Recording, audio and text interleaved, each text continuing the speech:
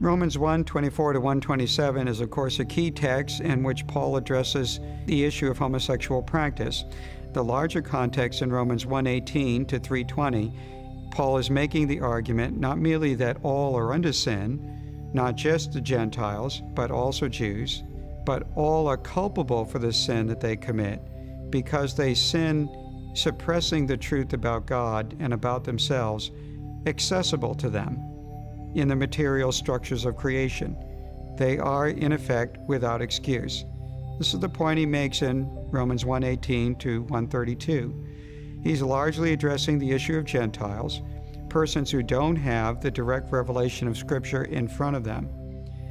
And he starts off with two particular vices, which he believes makes his point that they are culpable for the sin that they commit, even in the absence of direct revelation, because they have the indirect revelation of nature.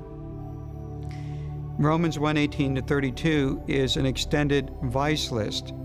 A vice or offender list are lists that we find in Paul, where Paul talks about certain kinds of offenders or offenses that will exclude people from the kingdom of God.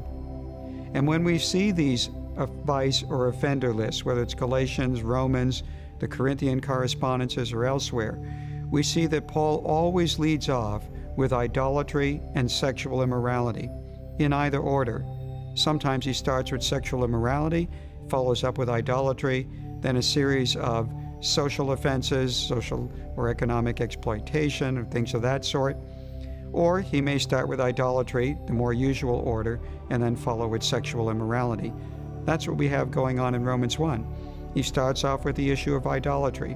His argument is that from the world around us, the grandeur of the created order, the vastness of it, we should deduce that God cannot be restricted or limited in worship to a statue made in the image of humans, or worse, animals. So that a human that engages in idolatry, whether this involves the creation of statues, or whether this involves something like a more modern form of idolatry, which is simply creating God in our own individual image, rather than being reshaped in God's image, either way, we ought to know better. God is greater than we are, greater than anything in the created order. There has to be an artisan or a fashioner of the created order that stands above it. And to limit that God to something that God created, something that we can manipulate and use for our own purposes, is a clear evidence of suppressing the truth about God accessible to us in nature, in creation. In fact, Paul makes this point in Romans 1:19 to 20, that the knowable aspect about God is obvious to us, it's transparent to us, it's clear, and we have to deliberately suppress that truth in order to not acknowledge it. So we know better, and yet we still engage in sin. Then he moves into the next set of offenses we would expect him to mention in a vice or offender list. That is sexual immorality. And what Paul wants to do is pinpoint a particular form of sexual immorality that will make his point that people actually suppress the truth about God accessible to them in the material structures of creation.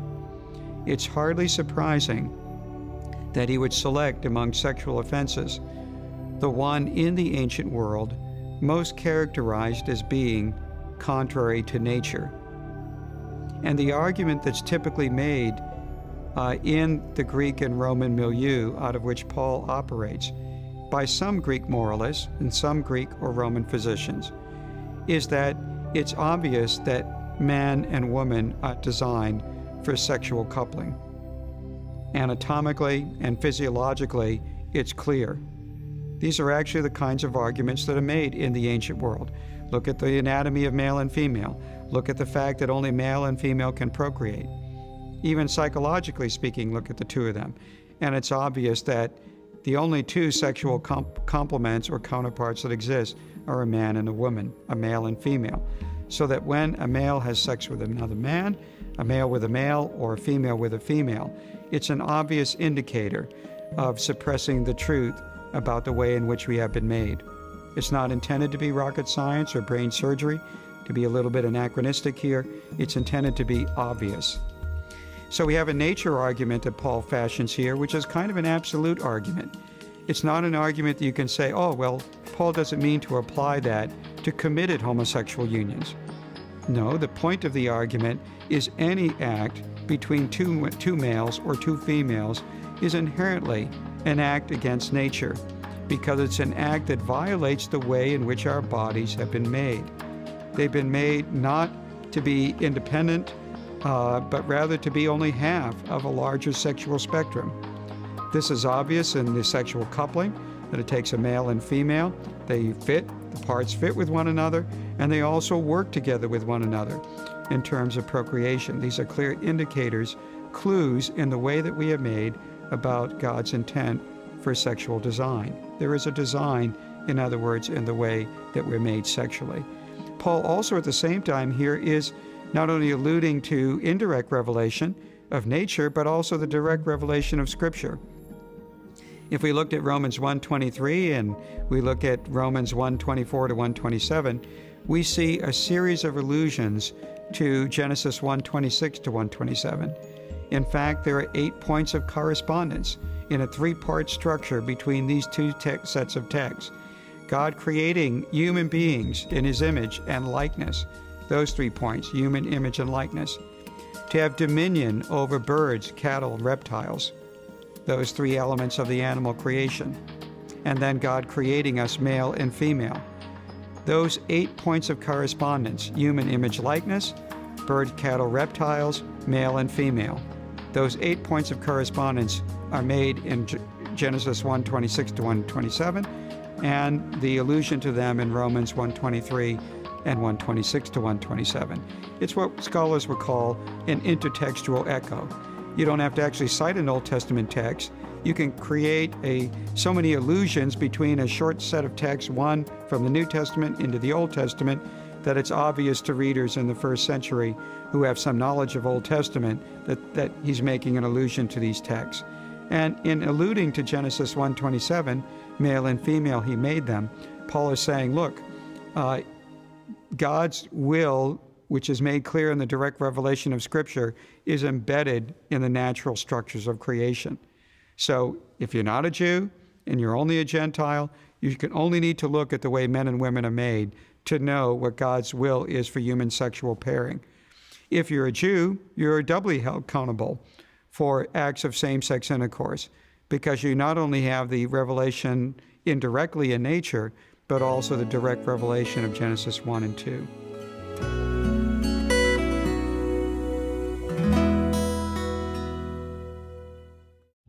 In addition to those 2 arguments, a series of others we can make.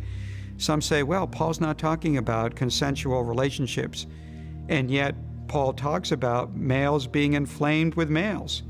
He expresses the mutuality and reciprocity of their affections for one another. He's not talking about, for example, masters coercing slaves or adolescents into this act. He's talking about consensual acts that involve mutual sexual stimulation on the part of the parties involved, 2 men, 2 women. He also refers to lesbianism, females having sex with females. Why is that important? Because lesbianism in the ancient world is not known for being particularly exploitative. It's not conducted typically with adolescent females. It's not conducted typically with slaves or with call girls. So that when lesbianism is indicted, it's a way of indicting same-sex intercourse, even among consensual, committed relationships between adults. Sometimes the argument is made that they didn't know about committed same-sex relationships in the ancient world. If you hear somebody making that argument, you can know right away that they don't know the ancient evidence, because we have plenty of examples in the ancient world, in the Greek and Roman world, not only of a conception, the ability to conceive of carrying relationships between same-sex persons who are adults in a consensual union, but we also have actual examples of that taking place. In fact, the rabbis later on in the early part, 2nd, 3rd, 4th century, actually forbid marriages between men and between women. We have church fathers operating in the period from the 2nd to 4th centuries, who likewise are aware of marriages, semi-official marriages going on between men and between women in the ancient world, and still call these contrary to nature. We have plenty of Greek philosophers who refer to, we actually have debates in the ancient world between proponents of man-male love and proponents of male-female love, where those promoting man-male love will argue that the kinds of relationships we're talking about are committed, loving relationships between equal-age pairings of men. We're not talking about exploitative relationships. And those who are debating with them, who are trying to make the case for superiority of heterosexual bonds, actually come out and state, we concede the point that homosexual relationships can be caring, but they're still contrary to nature based on the way man and woman are made. So they knew about committed relationships in the ancient world between persons of the same sex, even semi-official marriages going on. We know about them in Alexandria, Egypt. We know about them going on in Rome. And yet, we even know of some Greek and Roman moralists and physicians who concede the existence of such unions and yet still call them unnatural. What is the likelihood that Paul, operating out of a milieu that is much more strongly opposed to homosexual practice, ancient Israel, early Judaism, than anything we find going on in the ancient Near East or in the Greco-Roman Mediterranean basin? What is the likelihood that Paul, coming out of that culture, would have had some sort of secret acceptance for carrying committed homosexual unions, when in fact we know even some Greek and Roman moralists, pagans, who reject that view, who believe that those unions are unnatural even when they're committed and loving? There's no likelihood of Paul accepting committed unions given that historical context, given what the church fathers argue, given what later rabbis argue. There are all sorts of theories that posit some biological influence on homosexual development in the ancient world. This is not an entirely piece of new knowledge for us in our modern context. In fact, we have a scholar, Lewis Crompton, self-identified gay man, gay historian, wrote a 500-page book called Homosexuality and Civilization. Crompton, as you might imagine, as a gay man, is thoroughly supportive of homosexual unions. But when it comes time to talking about Scripture, Crompton simply says, some people who are very well-meaning argue that Paul didn't know anything about committed homosexual unions entered into by persons who are sexually oriented to the same sex. And had he known about it, would have changed his view. Crompton says, however well-meaning these views are, they're completely unhistorical. The ancient evidence indicates to us that there is no kind of homosexual union, whether committed and consensual or entered into by homosexually oriented persons, that would have made any difference to a Jewish and Christian indictment of this practice. Romans 1:18-32 in the text 3 times refers to God handing or giving people over to carry out the dishonoring or degrading desires that they want to participate in. It's expressed in the text as a manifestation of God's wrath or judgment on them. In other words, it's sort of a passive-aggressive mode on God's part, where God steps back and allows people to be controlled, enslaved by the very desires that they want to engage in, even though those desires dishonor the person that God has created in His own image. There can be a redemptive element to that picture too, we can perhaps posit, which is namely that as they see the controlling and degrading influences of being handed over to these impulses, that they might come to their senses and turn away from it. But the other prospect is also possible, that they continue to heap up their sins, and in that context it leads to a cataclysmic judgment at the end. So in part, if we look at wrath as the first stage of God's wrath is God stepping back and allowing people to be controlled by desires that lead to their death, then God's grace must be the opposite of that. God's grace is actively stepping into the picture to prevent people from being enslaved by these innate desires that they have to do what God forbids. Romans 1:18-32 is not about how these desires originate. Paul talks about that when he gets to Romans 5, and he talks about sin coming out of Adam. Romans 1 rather talks about the decline of civilization. It's talking about human beings being handed over to their pre-existing desires. Far from suggesting that, Romans 1 suggesting that Paul's only talking about constitutional heterosexuals who then in a sort of artificial way try to act homosexual. On the contrary, the text is talking about persons enslaved by pre-existing desires to do what God doesn't want them to do.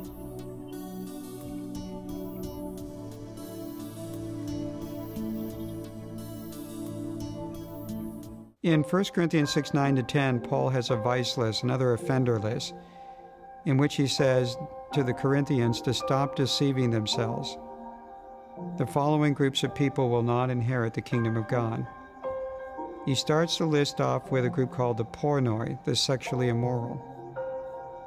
He starts with those because he's still dealing in context with a consensual sexual offense involving two persons who are too much alike in their embodied structures, here on the level of kinship. A man having sex with a stepmother, which in effect functions as a legal substitute for one's own mother. And in that, he calls that person, the man who is having that kind of sex, a sexually immoral person, a pornos. So he leads off the vice list in 1 Corinthians 6 with the pornoi, sexually immoral people. He then mentions idolaters, and then he fills out further what he means by sexually immoral people. Not only the incestuous man he just talked about in the preceding chapter, but also other sexual offenses, adulterers. And he talks about the malakoi, which is a Greek term that literally means the soft men. But in the context of listing sexual offenses, because we know we have other examples of this in the ancient world, both in Latin and Greek texts, it refers to men who actively feminize themselves to attract male sex partners. They're typically viewed as the passive, receptive partners in homosexual male practice. And then he follows that term up with a term referring to more or less the active partners in man-male intercourse. And the term there that he uses in the Greek is arsenokoitai. This is a term that's formed from the Levitical prohibitions of man-male intercourse in Leviticus 18:22 and 20:13. What he's doing is taking the Greek translation of the Old Testament text, and he's taking the word for male, which is arson, and he's taking the Greek word for lying in the sense of having sexual intercourse with, which is koite, and he's putting them together, and he's got a masculine suffix on it, and when you translate the term literally, arsenokoitai, it means men lying with a male. What's interesting about this term, we very clearly know it's formed from the Levitical prohibitions, not only because it uses two Greek words that are drawn from those prohibitions, but also because the term does not appear in Greek literature until the 6th century or so AD, long after its first usages in Jewish and Christian circles. And it, as a deliberate construction of Jews and Christians, it's a way of saying that our indictment of man-male intercourse is every bit as absolute, involving all forms of this practice, as is the prohibition in Leviticus 18 and 20. We also know this to be the case from the larger background, because we have in rabbinic material, we have a parallel Hebrew expression that's used, mishkav sakur, which is the related abstract noun in Hebrew, meaning lying with a male. In the Babylonian Talmud, the question is raised, who is the male with whom the man is lying with? Does this refer only to an adolescent, or does it also involve an adult man? And their answer, both adolescents and adult men. So they're talking both about pederastic forms of man-male intercourse between a man and an adolescent male, but also adult, consensual, committed unions between men as well. And they use this term, mishkav sakur, from the Hebrew of the Levitical prohibitions. Also in the larger context in Leviticus 6, Paul later cites a part of Genesis 2:24, the two shall become one flesh. When he's talking about a less significant issue where he's stressing gender differences between a man and woman and referring to texts from Genesis 1 and 2 in 1 Corinthians 11, he's citing Genesis 1 and Genesis 2 in those contexts, both Genesis 1:27 and 2:24, the same text, incidentally, that Jesus cites as normative for all matters of sexual ethics. Paul cites them in 1 Corinthians 11 and also cites Genesis 2:24 in this context in 1 Corinthians 6 as a way of saying what's wrong with the asinokoitai, the men who lie with a male. What's wrong about it is it doesn't conform to the pattern of sexuality that's put forth in Genesis 2:24, that a man lies with a woman, and only a man and a woman become one flesh. And then we can look at other ways in which this term asinokoitai is used in texts elsewhere in early Christian circles, and it consistently refers exclusively to homosexual practice between men. The further commentary on what Paul means by that is made clear in Romans 1, where Paul talks about man, a male, and a female with a female, which is an absolute way of expressing all forms of homosexual practice. So there really isn't any doubt that what Paul is doing there is indicting all forms of man-male intercourse, whether consensual and committed or not. And he's saying that such people will not inherit the kingdom of God. When Paul refers to the list of offenders in 1 Corinthians 6:9, he's not merely talking about isolated acts. He's talking about persons who engage in the behavior consistently, without repentance, without any desire to turn away from the behavior, and therefore their whole persons can be tagged as sexually immoral people, or adulterers, or men lying with a male, or a series of other offenses that follow. Paul is talking about people whose being is defined by this behavior because they commit it repetitively and unrepentantly. We see lots of grace in the New Testament from Jesus and Paul, but neither of them promote the view that a person can be engaged in egregious sin that dishonors the person that God has made and that which God finds abhorrent and expect to inherit the kingdom of God. This is why the Sermon on the Mount closes with a triplicate of warnings. Broad is the path that leads to destruction, narrow is the gate that goes into life, few enter into it. On that day many will say to me, Lord, Lord, and I will say, I never knew you, because you didn't bear the fruit consistent with that confession. What will it be like for those who merely hear my words and do not do them? It will be like those who build their house on sand, and when the great storm comes, complete destruction occurs. Jesus makes these warnings to say, grace does not entitle us to live a life of enslavement to sin and disobedience to God. On the contrary, grace empowers us to no longer live a self-dishonoring, self-degrading life, and to rather live a life in obedience to the one whom we confess as Lord. Paul makes this same point repeatedly in his letters. We know from 1 Thessalonians, 1 Corinthians, 2 Corinthians, Romans, Ephesians, and other texts, Galatians, that Paul consistently, when he gave teaching to his converts, after he dealt with the initial issue of idolatry and the necessity of turning away from any other gods to serve the one true and living God of Jesus Christ, the very next issue that he dealt with his Gentile converts was sexual immorality. He repeatedly made the argument to them that if they were to continue to live as they did as Gentiles before they knew Christ, in egregious sexual immorality, they would not inherit the kingdom of God that the gospel proclaims. What Paul makes clear is that only those who are led by the Spirit of God are children of God. He says this in Romans 8:14, or in Galatians 5, he says, only those who are led by the Spirit of God are not under the law's jurisdiction. If a person is still primarily living out of the sinful impulse operating in the human members, if that's who their Lord is in their regular behavior, then sin will recompense them with death. They are living as if Jesus Christ never made a difference in their life. They may mouth a few words of confession, but they live the same kind of life that they lived before they knew Jesus. That's living in the realm of Adam, in the realm of Adamic flesh, And everybody who lives in that realm is under the law. And everybody who is under the law will be condemned, because they cannot keep the law. They are not empowered by the law to keep the law's commandments, and the law will hold them culpable, and it will issue in death. The only persons that are liberated from that law are persons who live in the controlling influence of Christ's Spirit.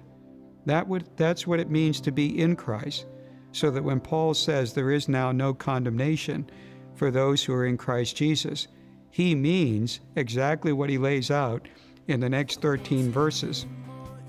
Those who are in Christ are those who live in conformity to the Spirit of Christ operating in their human members.